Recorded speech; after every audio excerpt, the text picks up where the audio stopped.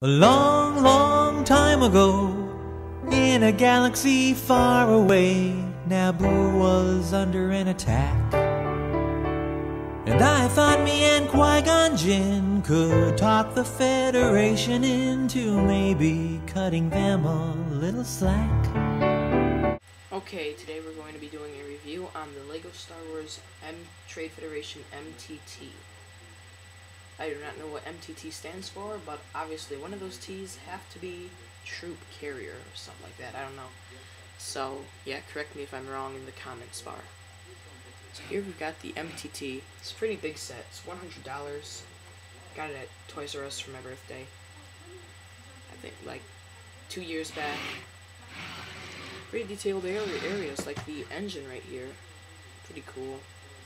Gun.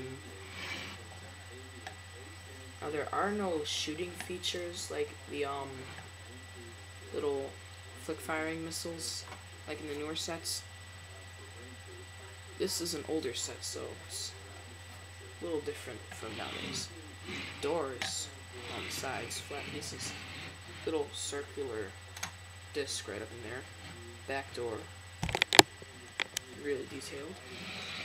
More engine area detailed with little gears that turn. Which, if you don't have the set, I'll show you how they turn. First of all, this door. You turn the gear on the side, the door will open, and out comes the droid rack, which holds 2 racks, and each rack holds about 8 droids.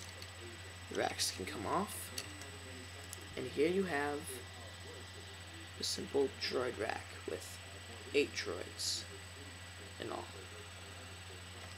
They just slide up on there, and I'm just going to leave one on the side for a little feature that I'll show you later on. Just hold on, this door is officially up all the way.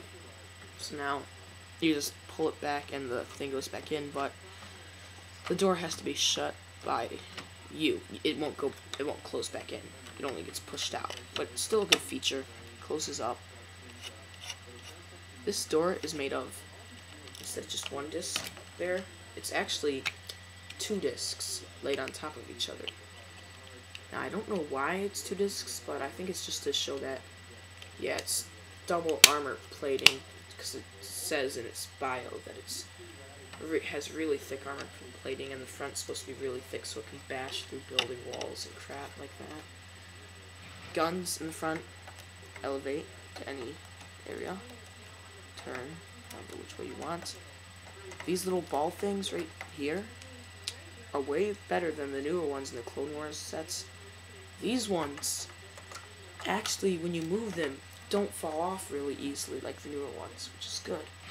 Doors on the side, all open. This one opens to reveal a little gun rack.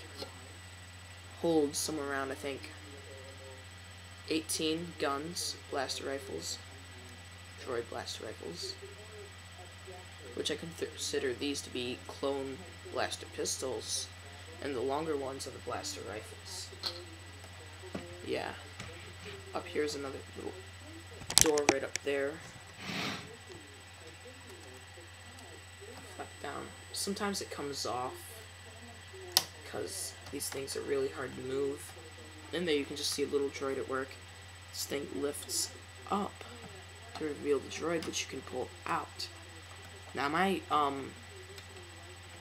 whatchamacallit camera is stationary. It's connected to my computer, so I can't really move it overhead, but I'll just pull out the cockpit, and here you have a little pilot with a blue torso, controls and stuff. Oh, almost fell. Little chair and everything. I'll leave that out for the next feature. This thing's pretty cool. Flaps up, down, closes. Moving on, we have this door. What was that? Never mind. This door that opens reveals something in there. Turn it this way. See, with these doors open on the sides, put in here, push something in. Out comes the little droid scout, which is supposed to come out better, but it didn't. But okay, yeah, little droid scout. It's pretty cool. Now this is the feature I wanted to show you. See this tray? This comes off, and you can stick on this rack, or this rack or this rack. One of the few features. The opening doors and stuff and the gear turning thing is one of the other features, but doesn't have too many features, but it's a good troop carrier. Comes with 20 droids in all. 2 security droids I have in here, but I'm not going to take them out. They're just like any other droid with a red torso. Just put this back on here. The door.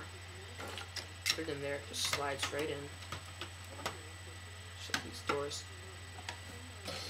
Okay, over here, same door as the other door. Opens up to reveal where the gun would go. Gun rack fits right in there. Same as the other door thing, where the cockpit goes. Just get the cockpit back up into there. And then the gears, which turn to release the droid rack. Which is one of the best features of the entire set, the droid rack.